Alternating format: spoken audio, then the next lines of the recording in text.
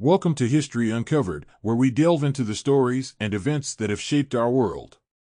If you're a fan of history and love learning about the people and events that have shaped our world, then be sure to hit that subscribe button below. We release new videos every day, so you'll always have something new to discover. By subscribing, you'll be the first to know when our latest episodes are released, and you'll be supporting us in our mission to bring fascinating stories from the past to a wider audience. In this episode, we take a transformative journey back to medieval France, illuminating the tale of an enigmatic figure, a young peasant girl who would rise to an esteemed position of leadership, sway the course of a king's path, and ultimately embody an emblem of national identity. This is the extraordinary story of Joan of Arc. Joan was born in 1412 in Domremy, a village tucked within the verdant landscape of northeastern France.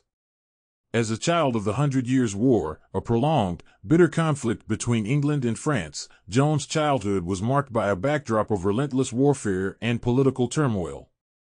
Despite this, her upbringing was quite typical for a girl of her status at the time.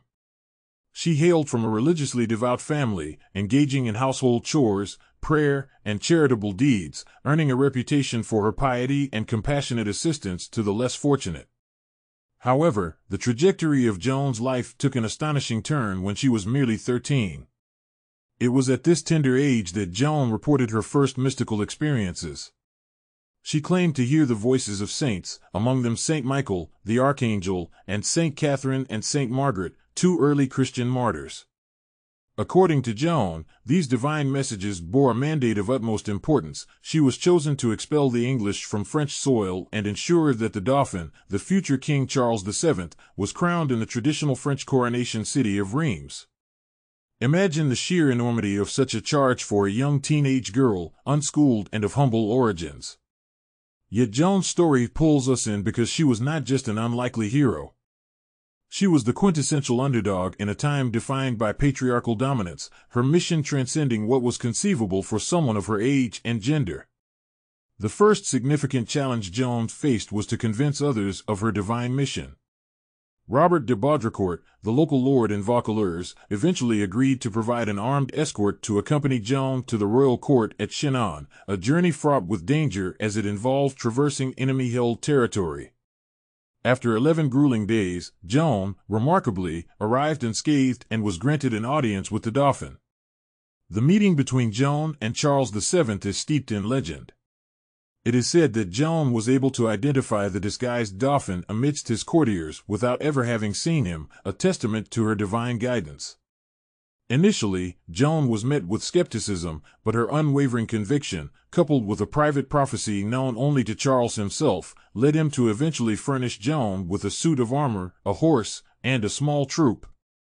Armed with her newfound resources, Joan spearheaded the assault on the English siege at Orleans. The military campaign that ensued was nothing short of a revelation.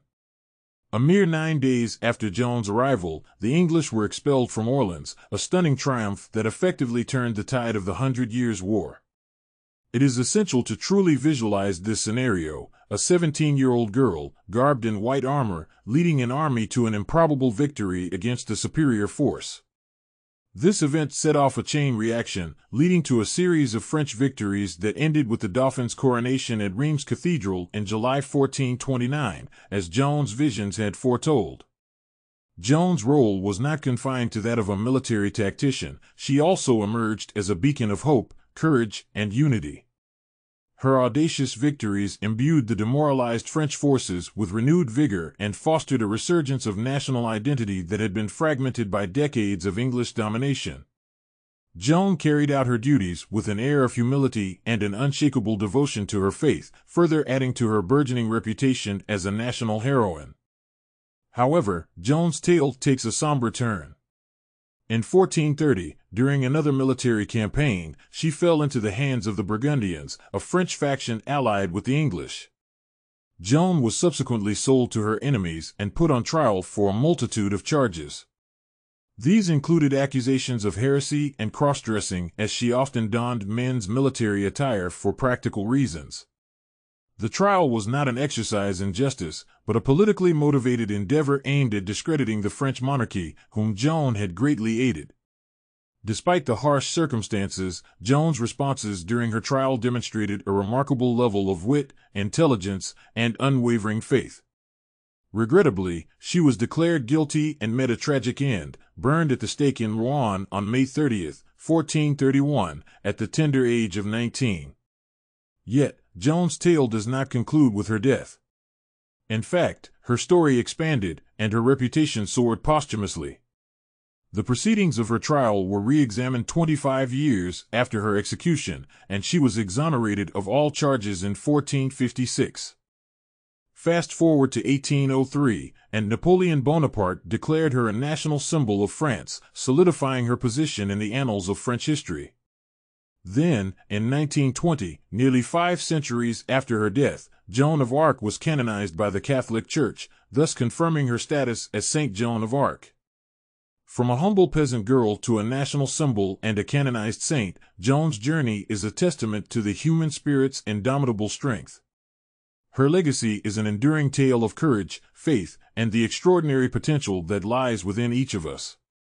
In many ways, Joan of Arc's narrative serves as a mirror, reflecting our own potential for greatness. Joan's story is not only about a single woman's bravery and conviction. It's about how a person's beliefs and actions can ignite a spark, transforming not only their own life but the course of a nation's history. Joan of Arc remains a beacon of inspiration to people everywhere, an emblem of the potential that lies within all of us. So here's to Joan of Arc, the unyielding teenager who heard voices, led armies, and changed the course of history. A national heroine, a saint, and above all, an inspiration. A testament to the profound truth that ordinary people, imbued with faith and courage, can accomplish extraordinary feats. Thank you for watching this episode of History Uncovered. If you have ideas on who we should make a video about next, please let us know in the comment section below. If you found this video informative and engaging, please like and subscribe to our channel for more fascinating stories from the past. And don't forget to ring the bell for